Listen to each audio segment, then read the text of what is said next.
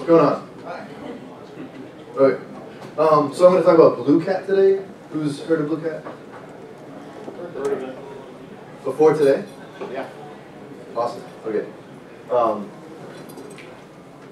So this is a project inspired by Netcat. So everyone knows Netcat, right? So hopefully this will be an equivalent in reputation someday to what Netcat is. Right? So let's talk about what we're going to be talking about. Okay. So what's significant with Netcat, right? What is it? What are we really talking about? All right, we're talking about sockets, right? But not these sockets, right? We're talking about sockets. Wait, no, not those sockets. These sockets. No. No. So I was looking for pictures of sockets, and I found this one, and it's a lot like interposition, right? Like that's. Do you guys remember these? I recently found out that in the old days you actually like plug your devices into your light sockets to start before we had wall jets. So this is an early innovation. Okay, so one thing that people do on the internet, right, is look at pictures of cats, right? So what can this really be reduced to, right? When you play a cat video, right? We're talking about streams. So every like data source is going to be reduced to some stream, right? Theoretically, this is true, right? You can turn everything that ever exists on computers into a stream of zeros and ones, right? In some fashion, right? And they're awesome. That's like an amazing abstraction, right? Both like in practice and theoretically. So to achieve this cat business, right? We'll take some video stream and we'll take some video file and we'll stream it to some application, right? That's gonna run. So I mean, some applications access files differently, but for the most part, let's just think about things where you can turn stuff into streams, like videos, and run them with some video play, right? So when you're doing it locally, it's just a straight shot, right? I mean, there's a lot of stuff in between, but it's pretty much, there's not a lot of complication. When you do it over the internet, it adds a little bit of abstraction, but this is kind of solved with Netcat, right? You can just take this socket, which encapsulates a stream, and just shove it over a Netcat socket. So with this tool Bluecat, we can do the same thing really easily with Bluetooth, using Bluecat. So each side is using Bluecat, and you can kind of bridge the Bluetooth divide while doing something like a script, right? So you can do all this stuff programmatically, but coding with Bluetooth is a real pain. Like, who's written a Bluetooth application? Nobody, okay. So now you can just write a script and achieve this wireless coolness, whatever, this wireless, you want to manage something wirelessly, it's easy. You don't have to like learn a Bluetooth stack and then make sure everything works and debug all this stuff. So one big piece in this is how the stack, how this program's kind of laid out, which I'll go over in a minute, but it's really designed to work on everything, so you can kind of use it. So I've gotten this to run on a Raspberry Pi, and then a Chromebook with Ubuntu, and then a Mac. I haven't tried Windows, it probably works on Windows. All the software that I'm using supports Windows, but I haven't tried. So it should run on like pretty much every platform that people think of, like Symbian cell phones even support this stuff. But you never really have a command line access to it. But this library that I'm using underneath to code this whole thing supports like everything. All right, so we can typically kind of use a stream with this kind of method in a script, right? So you cat some file, that's going to give you some stream, right? And you can just direct that stream anywhere, right? If you cat a big movie, it's going to look horrendous on the console, right? But you can pipe it some other place, like to a file, right? Or directly to VLC, right? Let's say we don't have this internet divide here, right? You can just cat this thing into VLC, telling it to read from standard in, and just play the video. So we can kind of bridge the gap over the internet one way, and we also want to have a equivalent method with Bluetooth, right? So how does this look like with Netcat, right? So we cat something. So think of this as like between these spots, right? So we netcat to some machine name on some port, and then the thing that we're going to was listening on some port and the stream exits, right?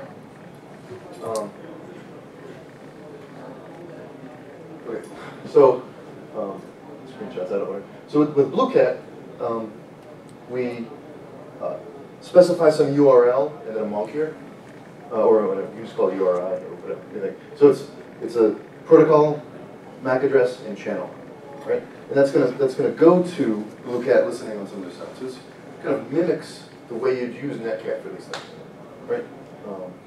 Some problems with like available channels, like if someone's hogging a channel, you can't, like, by default, it will, like when you start listening, you say, I want to listen on channel 4, it'll just listen on channel 5 if 4 is already in use, and it just does this automatically. But there are ways to deal with that. So it's kind of this similar scheme, similar use cases to Netcat, so the learning curve is just identical to what we'll learn now.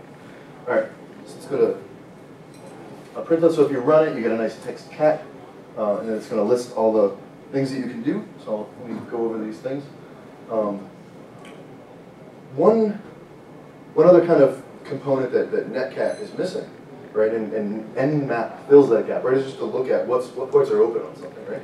So you guys have all seen this output. Nmap running, and we have a port number, protocol, and it's open, and there's some identifier to say what it is, right? So there are 2 ports open on this thing. Now, for Bluecat, that's kind of like a 2-tier system of discovery. Because it's easy to just connect to things, but it's way more useful if you know what can be connected to. So that's why this stuff's built in. So the first step is just scanning for devices around you. So here we have 3 devices that this thing found.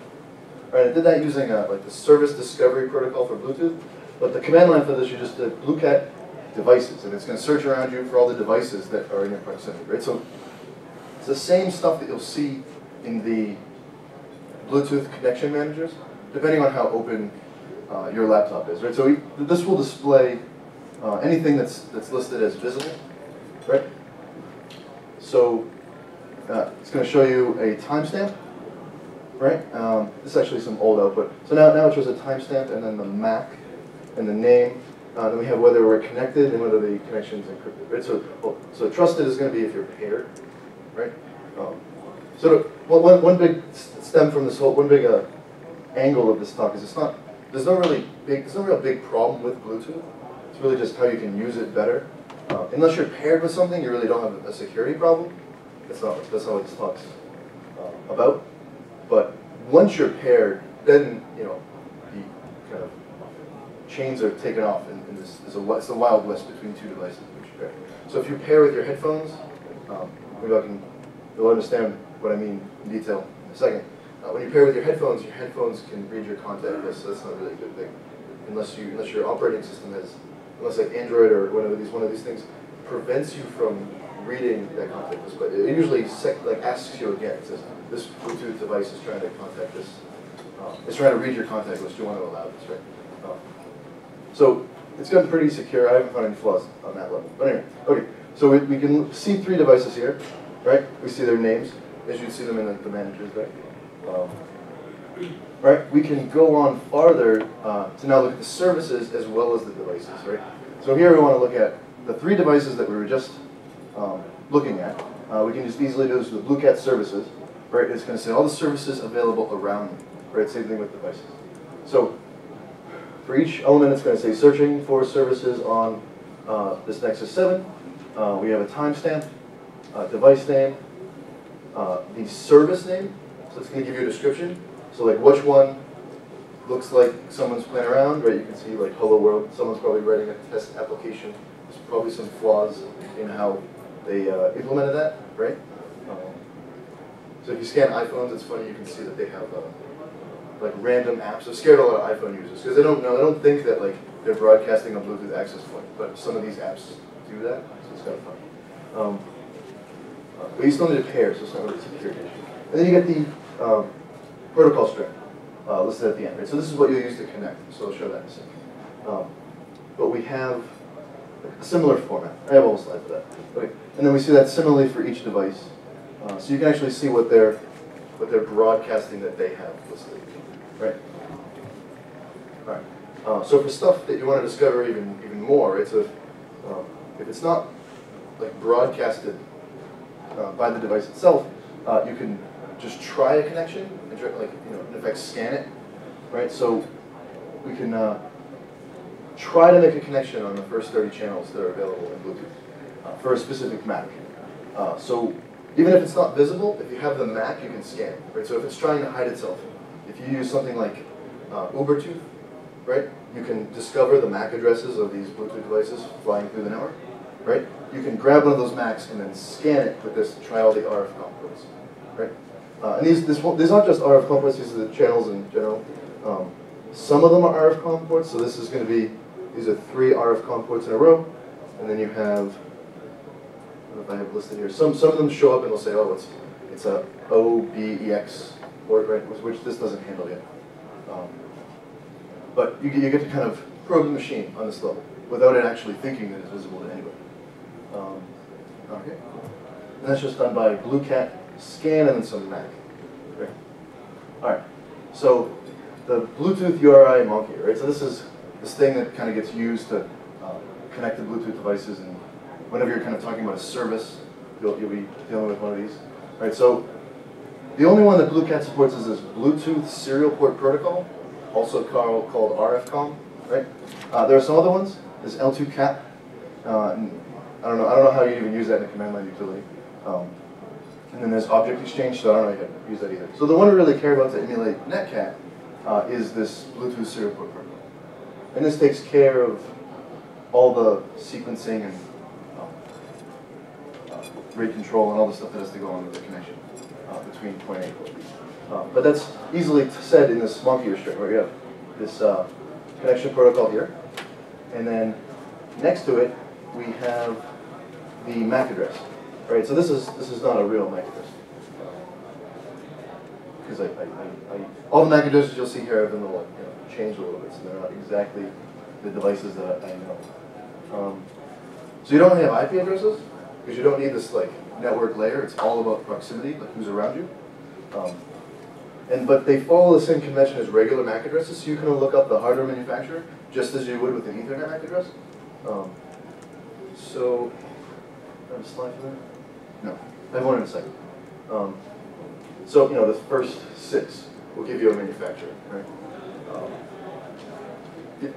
Isn't it true that they're unique also in the address space?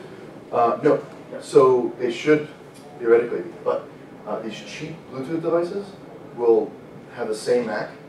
Like this, the manufacturers, the resellers like to say this when you order from like some website. They're like, well, these probably all have the same MAC. No guarantee, right? So you shouldn't buy a bunch expecting them to each communicate, right? But if you buy one little USB dongle from Amazon and then you use your phone and your laptop, they'll most likely be separate, right? But if you buy the same devices, the manufacturer can use the same MAC. So they don't have to be unique. And if they're the same, then you won't have it. Right. So, cool. And then at the end you have a channel number, right? So there's a bunch of kind of well-known channels that I didn't document. They're just kind of repetitive. I'm still kind of scanning and building a database of all these things. Which is, you'll see the output of Bluecat looks like it's a CSV file that's meant to be imported into a database. It's because it's designed that way. So if you think about the other angle of this is, and it also runs on a Raspberry Pi. So all these things, you can kind of stitch them together to throw a Raspberry Pi somewhere with a Bluetooth dongle, plug it into a wall outlet, and scan for months. And then you can kind of monitor people with Bluetooth devices all around. So that's the only really problem with Bluetooth, is that everyone can see. I think someone mentioned that earlier today with cars that have Bluetooth tire sensors, right? It's the same thing, but we're walking around with these beacons all the time, right? Okay, so let's look at some devices. So let's say we scan.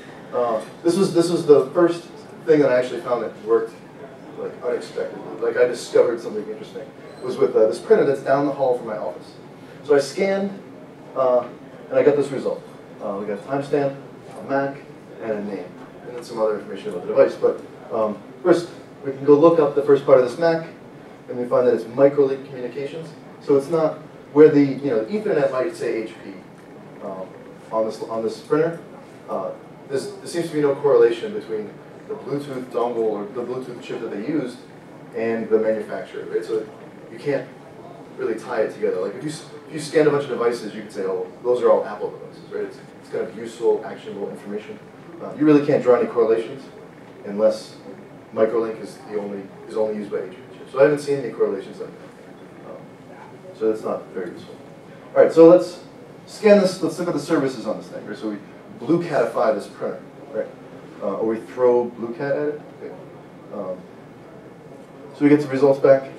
The name again, and then we have 4 services going on. And then you can see the protocol. So one of them is we can actually work with, right? It's the Bluetooth serial port protocol. It actually says serial port, right? So what happens when we connect to it? So the way you'd connect to it, right, to the serial port, because it's a BT SPP, is we do Bluecat and then dash URL, right? And then you pass in whatever's at the side of your scan results, right? And you can just do this with each service. And you can just see what happens, which is usually what I do. Now when you do this, like most phones, they're going to get pairing requests.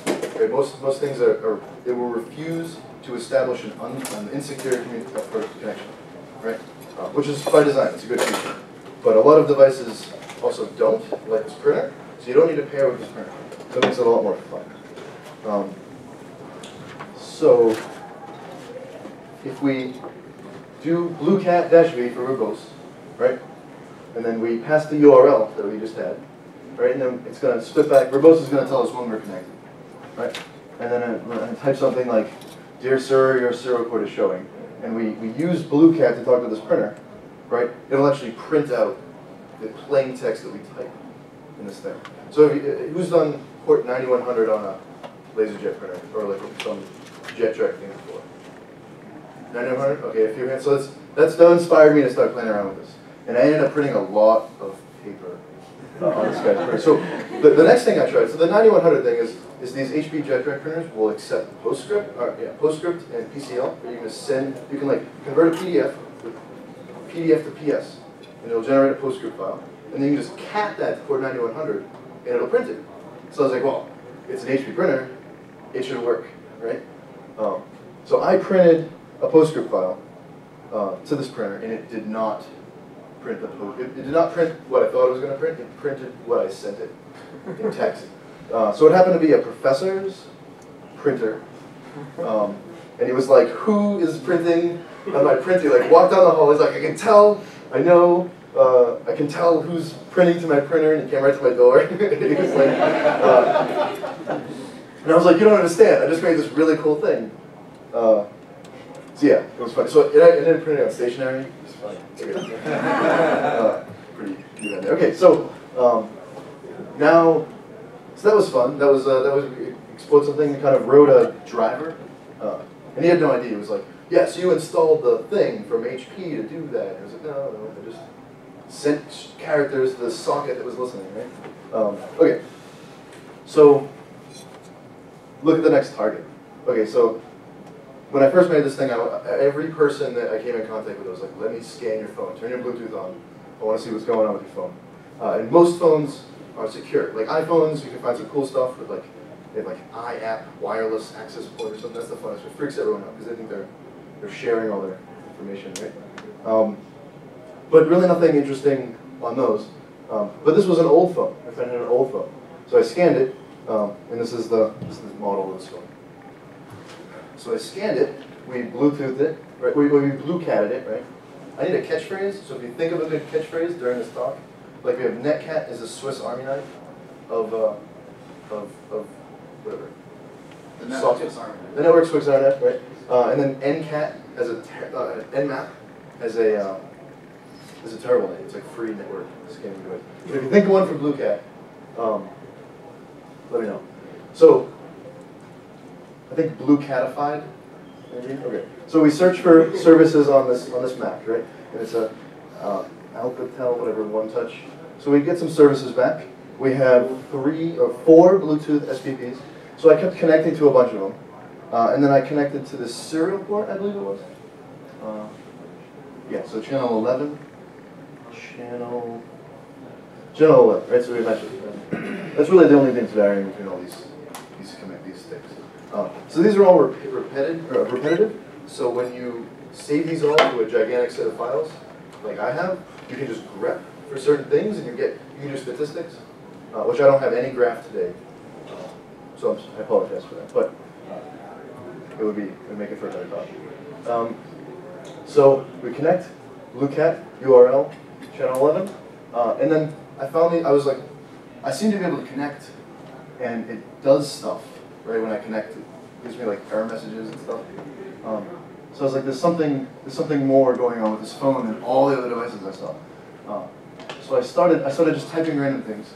I think I I did AT once, and I got a weird error, and I was like, okay, there's something going on with AT. So I started looking up, who's ever heard of the AT commands? Yeah, okay, so tell other people about it, because they still use it everywhere, right? So this is like before my time, not to make you guys feel old.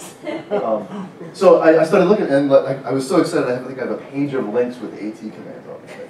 But it was kind of hard to find all the AT commands. I kept Googling, and like there was no right thing to say, like, mess around with someone's phone using AT commands. Like, I didn't know what to Google. So yeah, so you start doing this, and you get results back. So I did AT plus CGMI, right? And I got this CGMI, and I got the manufacturer, right? MM was the model, right? And then I get the whole string with some other stuff. Yeah, you can see the date on that thing. Wow, is that long ago? Okay.